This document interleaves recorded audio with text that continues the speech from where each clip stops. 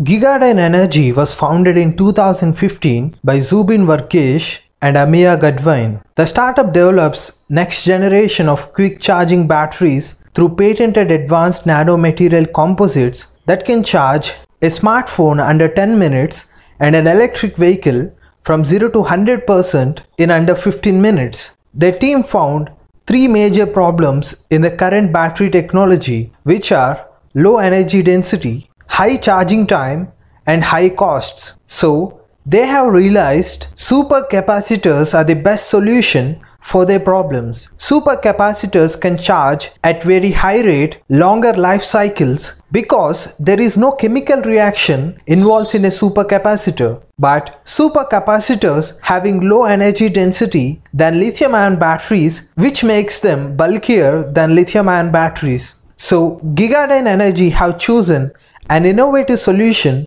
called hybrid supercapacitors. Initially, they have taken the already proven technology supercapacitors, which supports quick charging and without heating up the battery. After research, they used proprietary nanomaterial composites and advanced battery architectures along with a high energy density carbon material, which increased the overall energy density of the supercapacitor. These hybrid supercapacitors having higher energy density, quick charging, and longer life cycles. They have considered these factors in their battery pack: more energy density, fast charging, safety, low self-discharge, non-toxic, long life, and affordable cost. The high energy hybrid supercapacitors made by Gegadyne Energy can hold energy for a very long period of time, making it more suitable for electric vehicles and other applications like consumer electronics, grid storage, and telecom.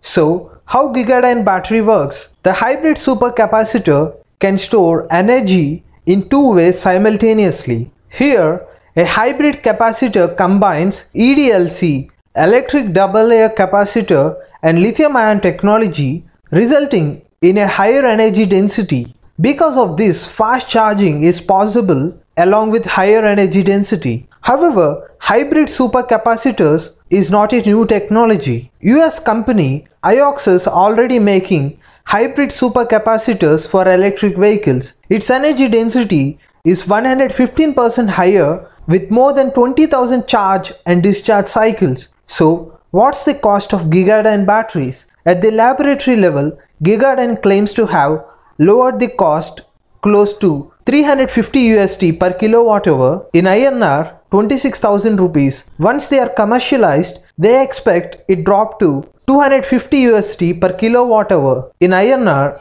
18,000 rupees. So comment your views about Gegadyne hybrid supercapacitors. Go green, go electric.